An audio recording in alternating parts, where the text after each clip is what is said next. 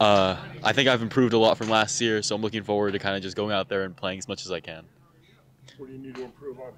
I think I need to work on managing the course a little better and kind of staying out of my own head. Over the season are to improve as a golfer, to become a more social person, learn to talk to people, make friends. What about your golf game? My golf game can definitely improve. I'm a long hitter, but I can't get when I'm close to the green. It just goes downhill. So I need to work on my shots around the green. So short game's important. Short game's very important. What's the strength of your game besides your driver? Strength of my game is probably on the fairway, getting those like 150-yard in shots. Do you see improvement? We've been working on a lot of consistency with irons, being locked in on the course, staying focused, stuff like that. I see us having a good year, hopefully making playoffs if everybody can lock in and do their job.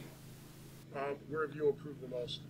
I think I've improved in mainly mental game, less nervousness. Moscow, how's the season going so far for golf? Going pretty well. We're out here. We're having fun. We're trying to get better. It's a consistency thing. Team needs to learn how to deal with course management a little bit better, what club to hit, what shots to hit. It's not always about the driver.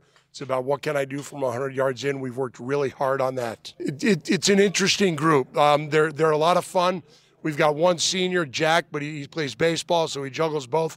But these guys have been with me 2 years, 3 years. It's just they're fun. They're kind of, I don't know, slap happy, but it's a good group, and we're just trying to get them to play more consistent golf, and we think we've got good things ahead of us this year. What are you hoping for this season?